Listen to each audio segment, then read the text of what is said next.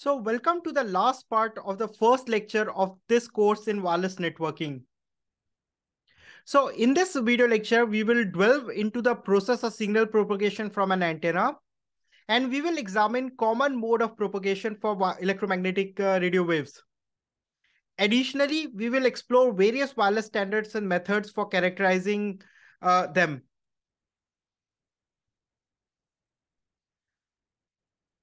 So after modulating a carrier signal and converting it into an electromagnetic wave, the next step is understanding how the signal propagates from the antenna from a transmitter to a receiver.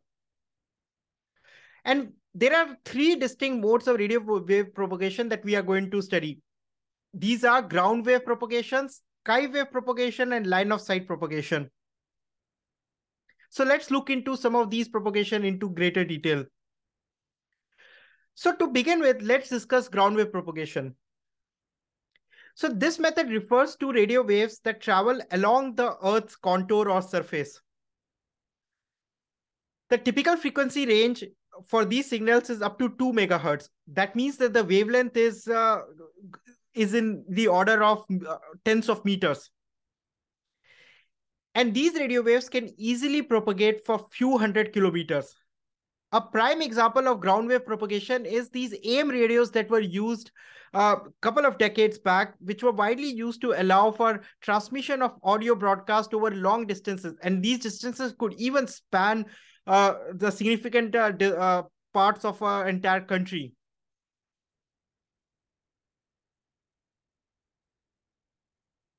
Next, we will examine the sky wave propagation.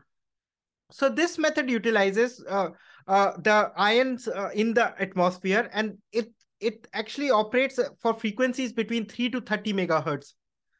So the atmosphere contains this layer of ion that can reflect radio waves.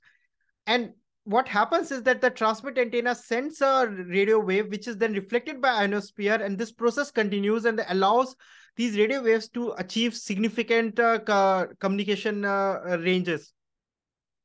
So skywave propagation is commonly used for shortwave and crystal radio technology. Finally, we come to the third propagation that is line of sight propagation. And this is most commonly also used for some of the wireless devices that we use in our day-to-day life. And it occurs when the transmitting and receiving antennas are in direct view of each other. And this method commonly works for higher frequencies. Even, for example, it can go up to tens of gigahertz, like millimeter wave communication. And usually it has little obstructions for the radio waves between the transmitting and the receiving antenna.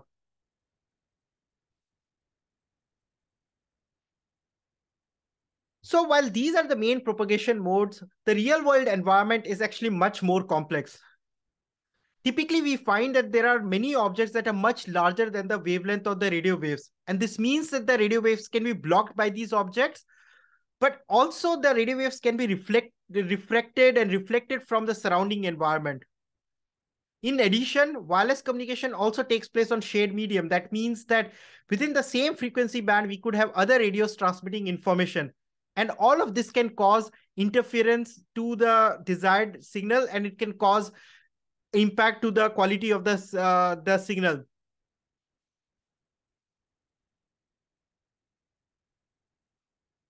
To further illustrate this complexity of wireless communication, we show on the slide three ways wireless signals can be impacted.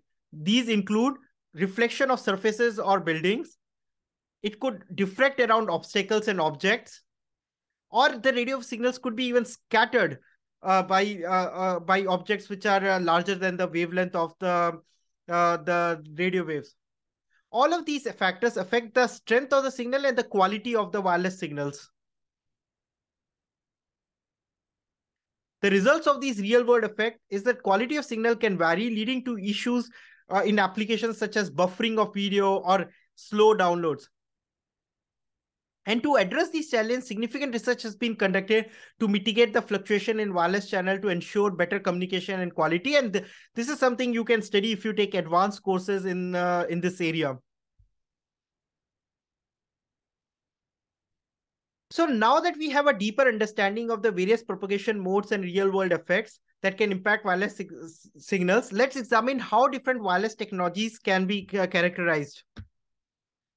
So we can evaluate and distinguish wireless networks and technologies based on 4 different parameters, including communication range, data rate, power consumption, and the frequency or the band of operation.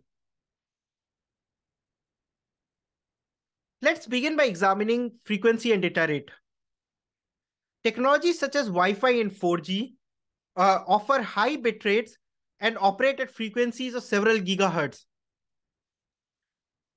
On the other hand, typical IoT communication standards typically support lower data rates, and most IoT and sensor applications only transmit small amounts of data. And they usually are at orders of a few kilobits to tens of kilobits of data rate. Next, we could also evaluate technologies based on range and frequency. It is observed that the lower frequency tends to result in much greater communication range.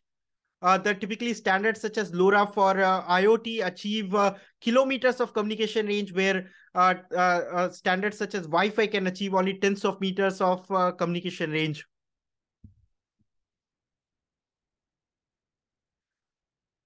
Finally, we analyze power consumption of these technologies, and it is very clear that IoT technologies have significantly lower power consumption compared to the others. In fact, backscatter communication, which we will study in this course, may not even appear on this graph due to its extremely low power consumption.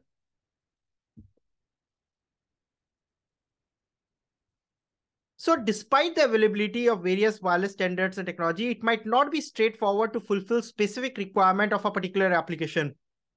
For example, achieving a long range while maintaining low data rates and power consumption for IoT applications may present a challenge, as we are going to see in this particular example.